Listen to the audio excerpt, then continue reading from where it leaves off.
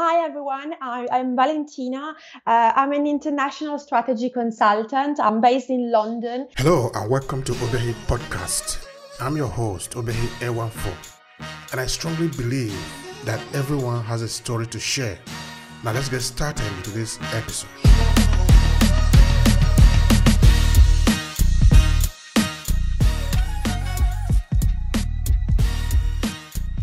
I work mainly with family businesses and SMEs, usually across different countries and across different sectors as well. I focus a lot on intercultural and intergenerational leadership, and that means on the client side. And when we talk about companies, it means like internationalization processes, multi-generational planning, a lot of next generation engagement initiatives. And then I also work as a business advisor and coach for individuals when it comes to starting their own business or building an international career or preparing for a big change as we do these days. Our careers are not linear anymore. So a lot of change happens throughout our career and professional life. My passion for family businesses and SMEs, small, medium enterprises, comes from my background. I'm a third generation family business member myself. So I really, one of my main aims as a professional is actually to encourage that cross-generational work and that next generation engagement that probably comes from my roots in the sector of family businesses. Thank you so much for that, Valentina. Now, here we do a lot about storytelling even within the area of business. You want to tell me a little bit about where you were born, where you grew, or where did you begin to form your identity as an individual? Tell me a bit about your background.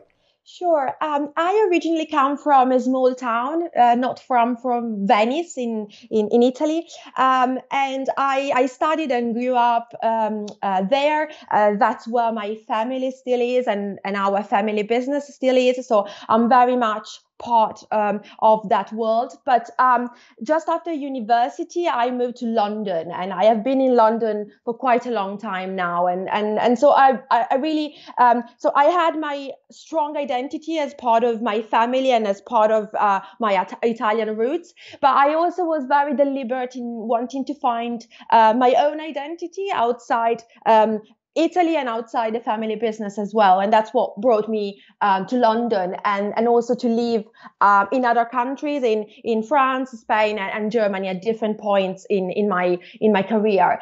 So I would say my identity is really a combination of my roots as well as all the travels and the work and the life I had in other countries, which I think really enriched and made me not feeling like a citizen of one country really, but a citizen of many, of all really, the ones I've been living in. Because you are in London, what do you want to tell us about London? So how is London today? Say this is early in the morning. Tell us about London. Give us some news. Well, obviously, London is waking up the day after what I think is a historical moment, because as probably everyone knows, we had the Queen's funeral yesterday, and obviously, regardless of where we are from and what we believe in and what our stories are, we can see that as the end of an era, and so London has been a very different city over the last couple of weeks. Really, we had a change in government, we had a change at the helm of the royal family. And the city has been almost... We believe that everyone has a story to share. We believe in the power of storytelling in today's digital economy. Yes, we believe that our audience need to be touched at the level of emotion so we can better engage. What about you? Do you believe in storytelling as much as we do? Do you want to reach the hearts and minds of your audience? Then join us in our online training class, Storytelling for Content Creators and Digital Entrepreneurs. Come, Come to obehi1food.com/storytelling and learn how to leverage your storytelling skills so you can earn more as a content creator and digital entrepreneur. Storytelling is a powerful instrument at our disposal. Let's explore it together. See you in the class.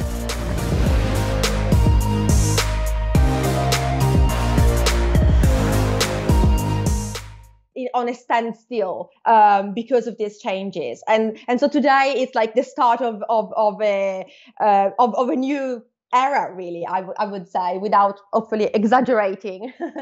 I was seeing a picture. A guy was one person was posting one time saying, "A great woman is leaving, another great woman is coming in." Of course, I'm talking of the UK Prime Minister. Then, of course, the death of the Queen.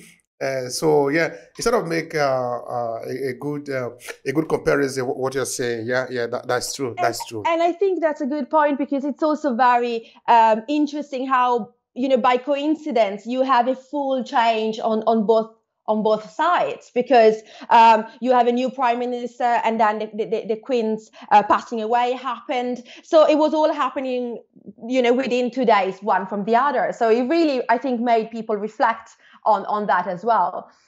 Mm-hmm. So how are the Londoners, the English, feeling about the changes? Also, maybe within the area of the ecosystem of business. So how are people feeling about these changes? Obviously, it had already been a period of change because of Brexit as well. And obviously, we are still living through that transition as well. And different people will have different perspectives. But clearly, it's a country that has fundamental issues that need to be addressed, and I think change was needed, and we always hope that change will bring an opportunity to do better and improve and support also those categories who are really suffering as a result of the latest events as well. So I think there is a lot of hope that this will be one of the turning points to make things better and improve the situation, which is quite critical at the moment.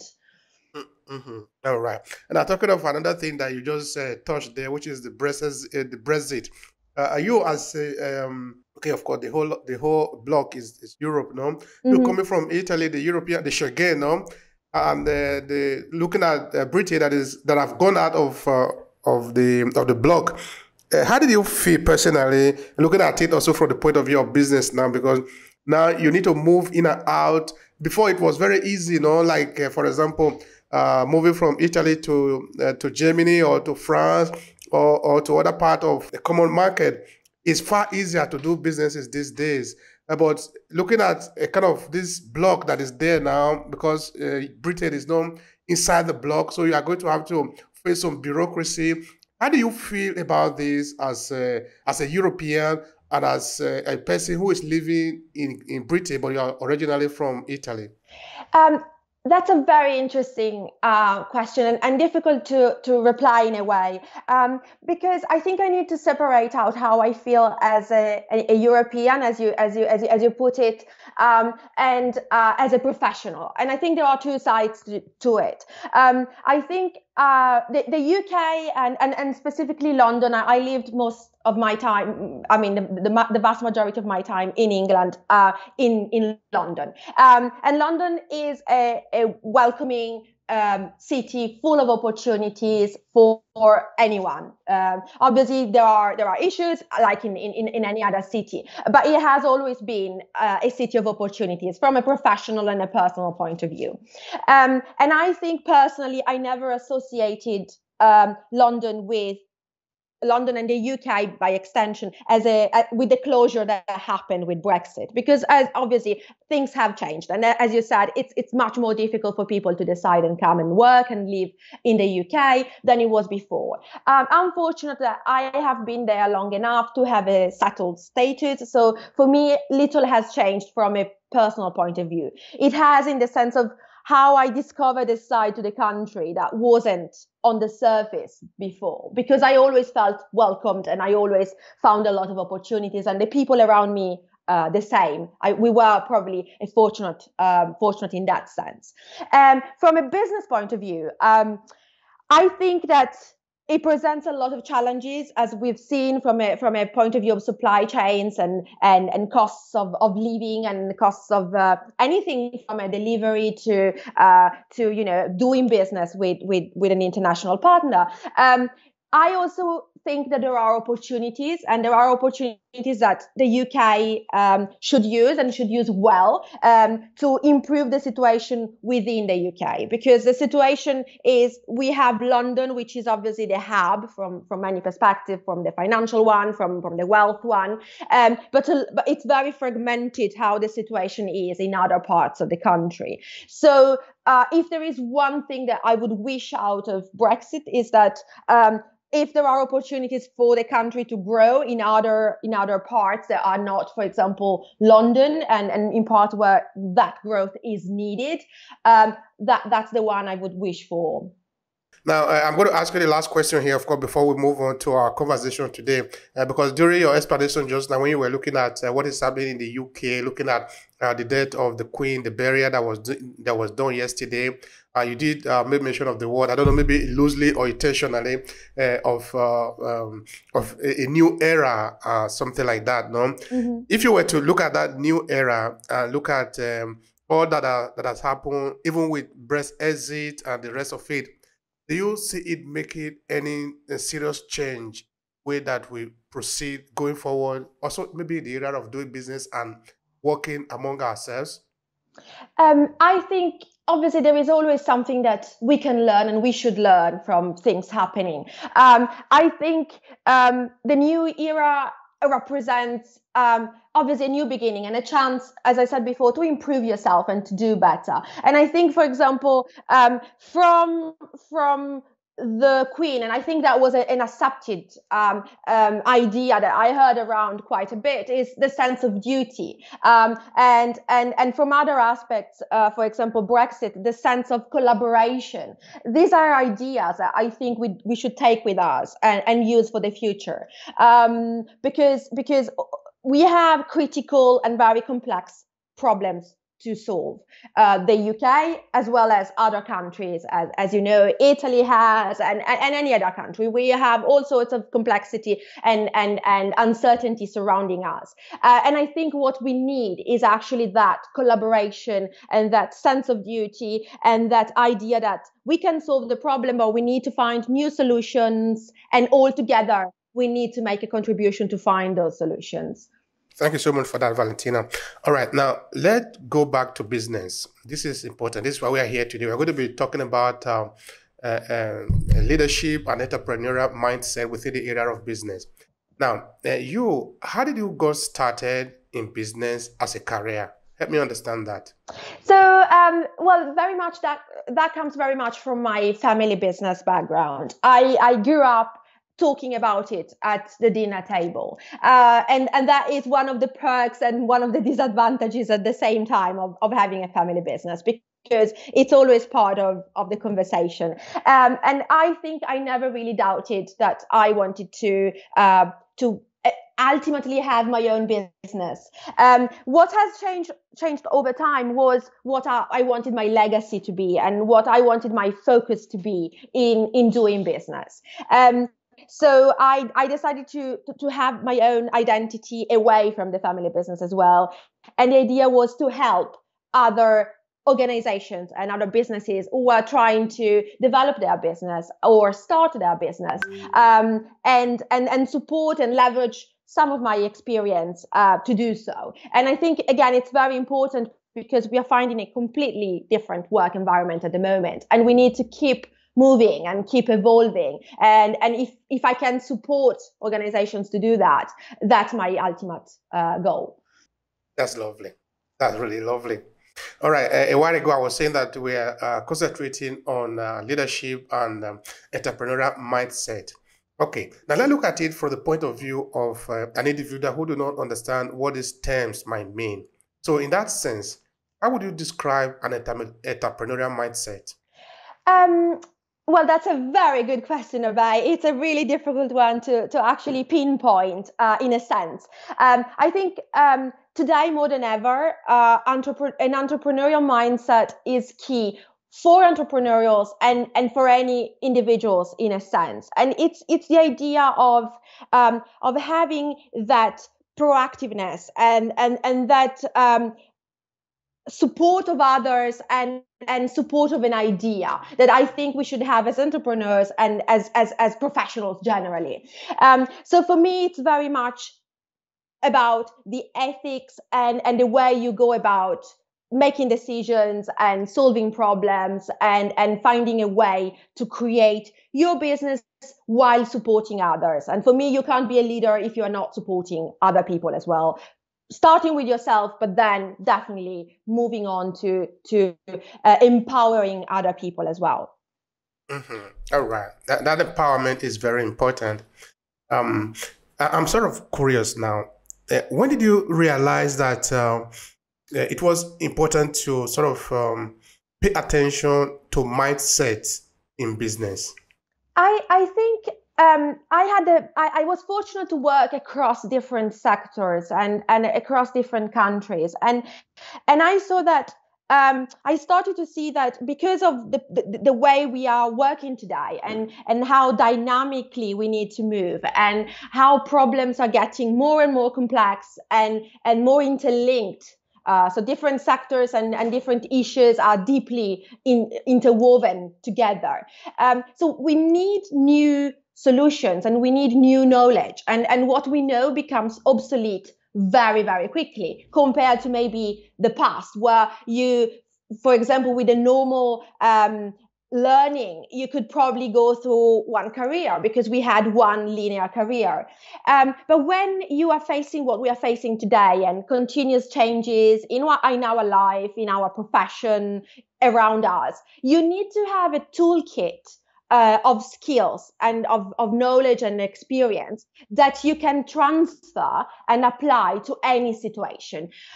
Because, we speak very often about which skills do you need for the future to future-proof your career, for example. And the point is, we might not know at this point because things are changing so fast that what is needed today might not be needed in 5 years.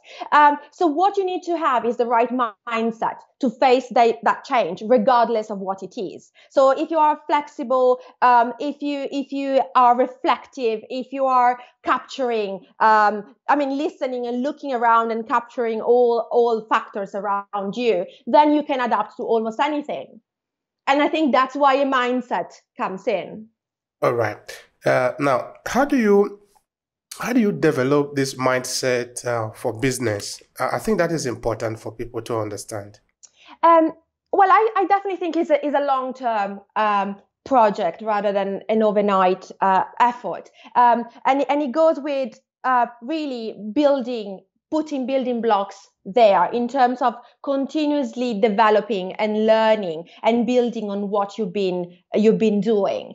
For me, it's about making a deliberate and intentional decision of what you would like to achieve, and then it doesn't really matter if the ultimate output is what you wanted to start with, but that gives you a direction and that gives you a purpose and gives you a sort of a line to follow, and then it's being open to see what happens around you and adapt yourself and your business to what happens around you.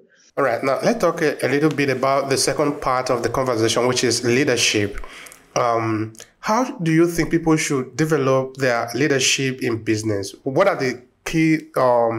What are the strategies to be able to build it? So I'm a big believer in two sides to leadership. I think it starts with self-leadership, and then it moves into what we more widely call leadership, as in managing other people, for example, or managing a business. So in terms of starting from yourself, I think it's about knowing who you are as a professional, and it's understanding what your strength and what your weakness is, and things to improve are. And once you realize that, you also have your own goals and you have your own objectives of what you want to achieve. But it's only by understanding that and understanding how, for example, you respond to situation, how you make decisions, that you build a leadership, because you can recognize what your style is and how you respond to a certain conversation or to a certain situation. And I think once you build that, you then have the confidence, and you then have the ability to support other people and empower, and it's what we were saying before, and empower other people to do the same. And that translates into wanting to encourage collaboration, for example, and encourage the development of someone else's potential. And that applies obviously to people, but then to the processes of your business as well. Because again, businesses are like individuals, and they are growing fast, they are evolving fast, and they do need a lot of skills and a lot of experiences that each individual should contribute to. So as a leader, you are the guiding force behind that, but then it's everyone's contribution that makes a business grow. Grazie. Thank you so much for that. I appreciate that. Now, let's look at you personally. How did you develop your own leadership ability in your business?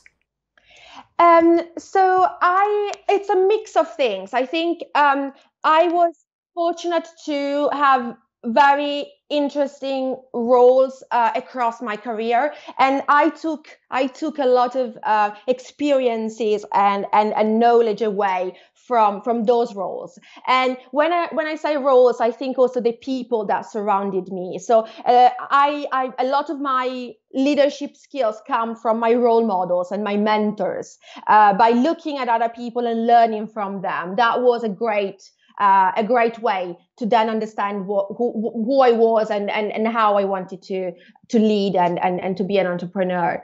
Now, you had some people that you learned from. That is actually how the world functions. That we are not born with all the quality that we actually need to navigate this journey of life. For this reason, we need to learn from those who have been there before us. I think that is why the famous idea that we are able to see ahead of us because we are standing on the shoulder of giants is always true. So who have you been learning from? What did you learn from them? I was fortunate to have a very wide range of people around me that I could learn from. So I believe in mentors not necessarily being formally stated as mentors. I think, as you said, I completely agree. You learn from anyone around you who has a different perspective and a different opinion and a different background from yours. It's already enriching, and it's already part of that process of learning. In terms of the ones who have been like very key to my development as a professional, it starts in the family. It starts with my dad and my grandfather before that, and it's why I feel so strongly about the intergenerational work I do as well. As you said, it's so important to learn from the people who came before us, and that was my very first learning point, seeing how they created something and how they went about it. And then moving on, I had mentors and role models both within my workplaces and also outside. Even someone that I would have met at, for example, a business event, and then stayed in touch and admired for one particular aspect or more of their career, and just engaged with them and kept them as my mentors and advisors in the next steps of my career. So it's really a wide range of different people, and each one of them had a specific trait or a specific knowledge that I really wanted to learn more about, and that's why I saw as my role models and mentors. And before, you were also making reference of the family business. I'm sure there are some individuals there who do not understand what that means. So I want you to give me a short background of what is even meant by family business. Then, of course, I'm going to be asking you something about what you do within your family business. So basically, the family businesses come in different shapes and forms, but usually they are fully, let's say, fully owned by one or multiple generations of the same family, and that makes things easier sometimes, and sometimes it complicates things, because what I see is the dynamics and the conversations you have can be very different from what you have with a traditional counterpart. To be a great content creator in today's fast changing economy, you need one thing: storytelling. Storytelling is a powerful instrument to leverage either for personal use or for your business success. This is why this training class, Storytelling for Content Creator and Digital Entrepreneurs, was created. It is designed to help you leverage the power of storytelling so you can stand out from the crowd and earn more in your business. Come to obehi-4.com/storytelling and learn how to leverage your storytelling skill to earn more as a content creator and digital entrepreneur. You need the power of storytelling to stand out in the competition. So let's explore it together. See you in the class.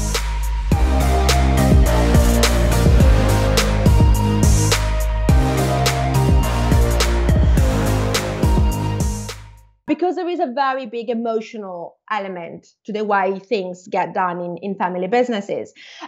Because again, you have some family dynamics that are interlinked with the business dynamics. So when you, for example, make decisions, it's at times quite difficult, unless it is formalized, to distinguish between decision makers and responsibility and who the different roles what the different roles are.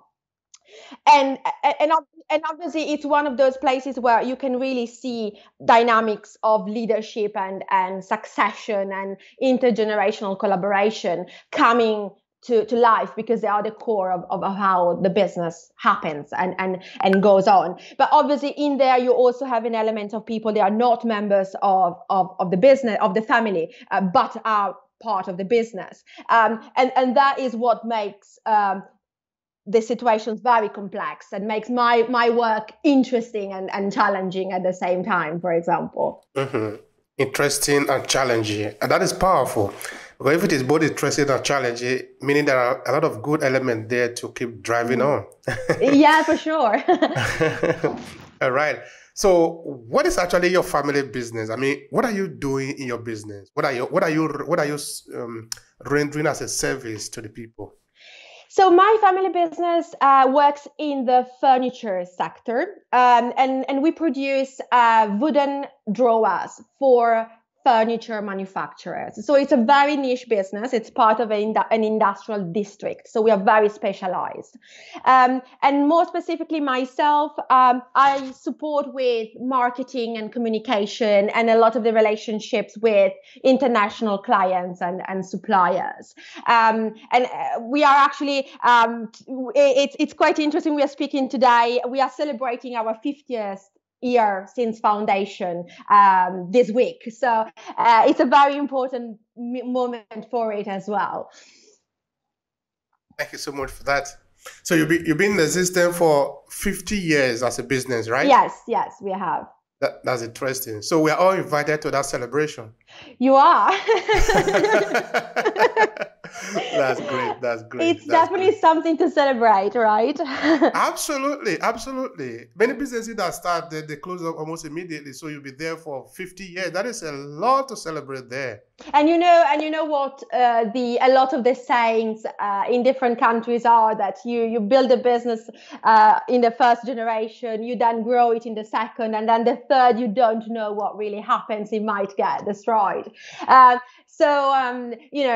But joke aside, I think it's really important that we support all businesses to make it as far as possible, because they are the backbone, especially small businesses and medium businesses are the backbone of our countries. Yeah, that's true.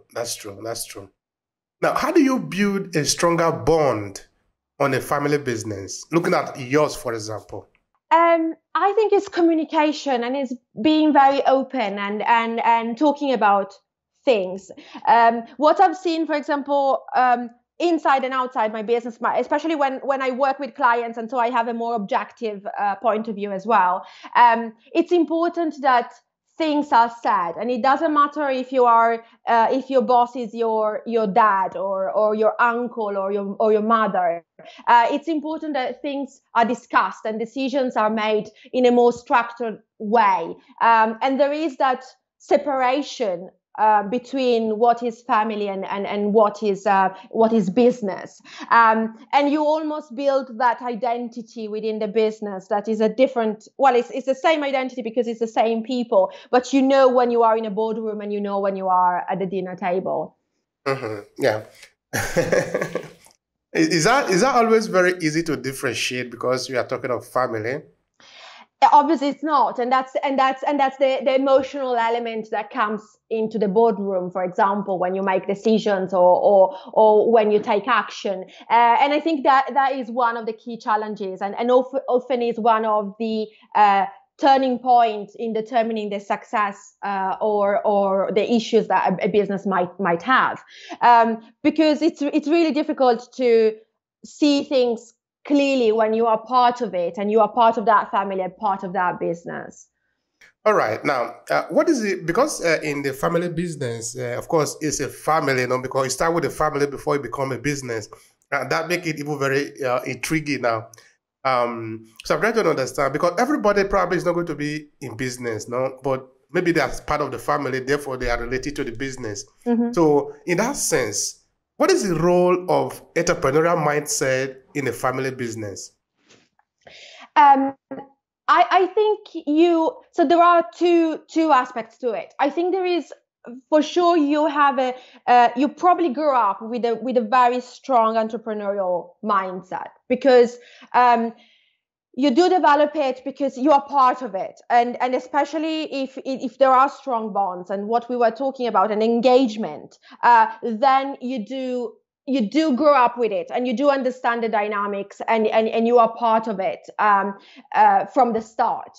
But obviously that engagement and that bonds are not always there, and as you said, it's very challenging. So at that point, because we have different identities and you might not share common goals and common ideas, the entrepreneurial mindset becomes almost a challenge within a business, because everyone has a different idea of what being an entrepreneur and what progressing your business means.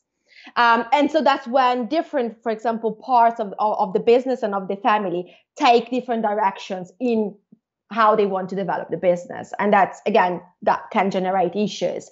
So I think entrepreneurial mindset and keeping developing and keeping that openness that we talked about before, it's key if you want to keep that harmony and that being cohesive, between different points of view and perspectives. Yeah, I think family business is something that will require a lot of study to be able to understand, because there are a lot of dynamics, there are a lot of moving parts in it. All right, now, let's look at leadership, for example. How do you differentiate between leadership and family hierarchy in a family business? Does it conflict? How do you deal with that? It's a critical point, because first of all, as you said, there is such a variety of different dynamics, and a lot of research and studies are needed to really. It's difficult to generalize, really. What the point is, leadership is obviously where the succession.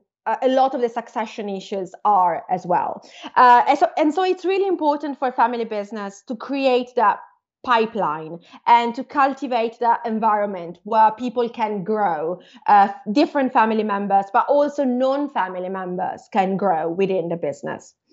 And leadership should move away from the hierarchical let's say structure that we know of, because obviously we need more dynamic and more agile and more collaborative entities, and I think family businesses could be very powerful in doing that if they manage to let's say control the more emotional and the more competitive aspects of many family members, for example.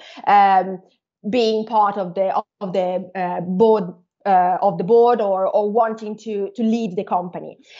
So I think leadership is where a pipeline and a lot of planning needs to go into to make sure that you engage and you engage enough people and engage them enough in terms of wanting to be part of the family business, and prepare them, know what their role could be, and understand what each member can bring to the business. Because I personally think one of the key strengths of a family business is that you have a lot of different people that are part of that group that hopefully you trust and you have a good bond with, and they all have different perspectives and different skills.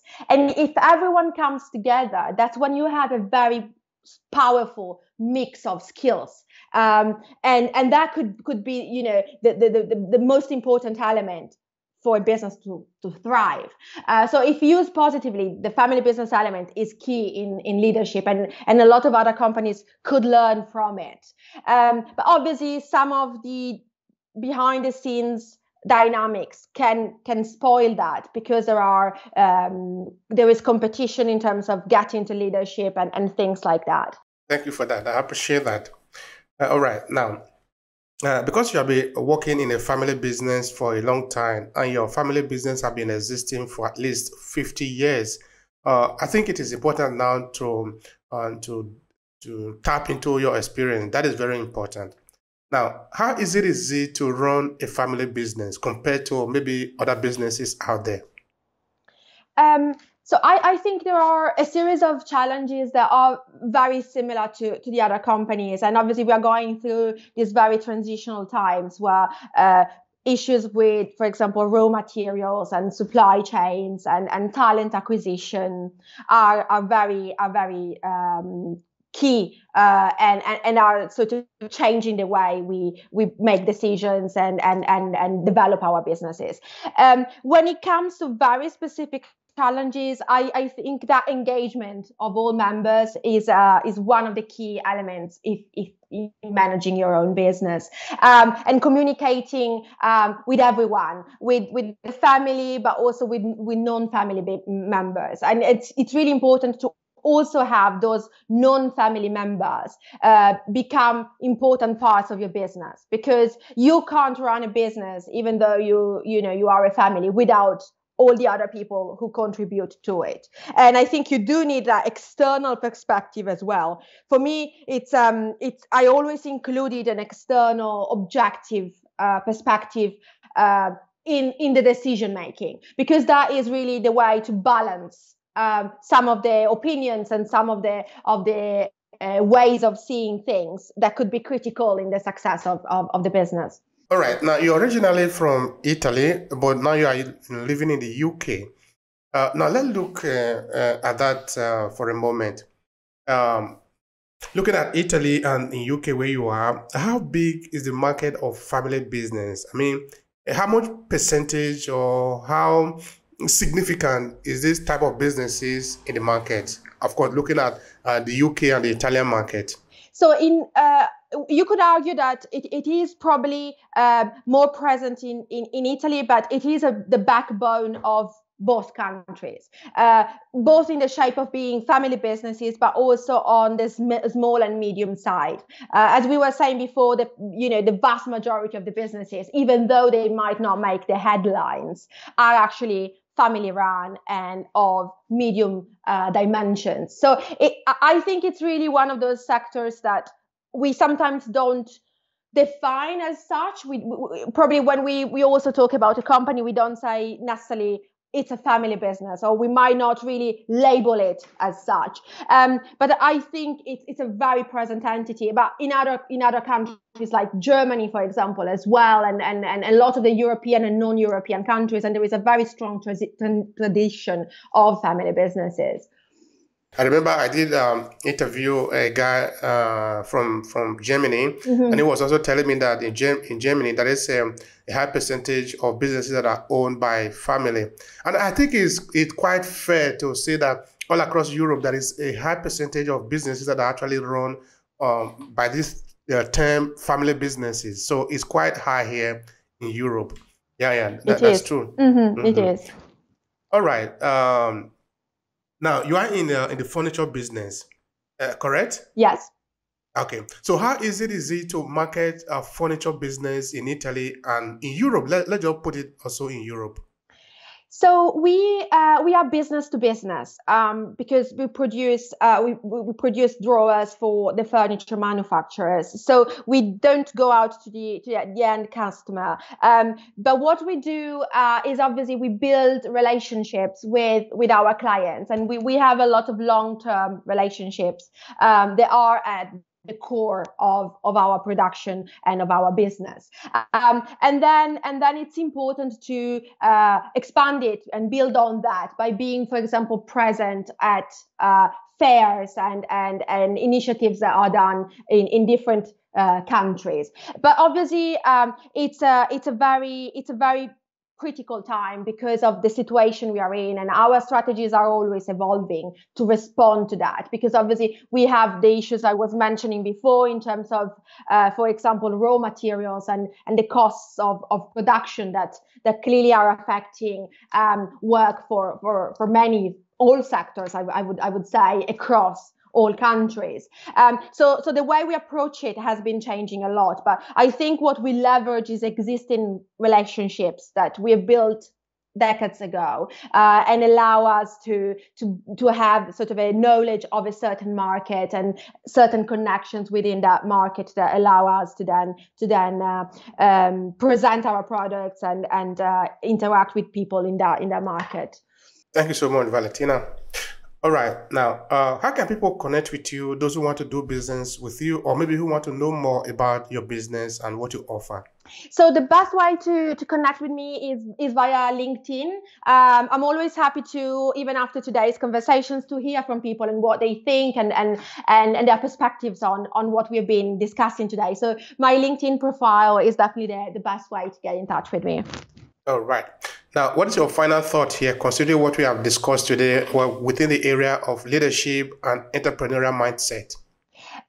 Well, I think the final thought is for everyone to really invest in themselves and reflect on what their objectives are, build on those, and take action and make their contribution to build something that can support them, their families, as well as empower other people as well.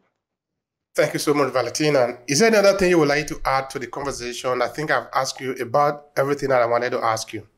No, I just wanted to say thank you very much for having me as your guest today. It was really a pleasure, Obehi. Thank you so much. I appreciate that. I really do. Thank you. If you enjoyed this podcast, make sure you subscribe so you never miss any of our future episodes. Rate and review Obehi Podcast and share with your friends who might need it. I remain Obehi Ewafo. Thank you so much for listening, and talk to you in the next episode.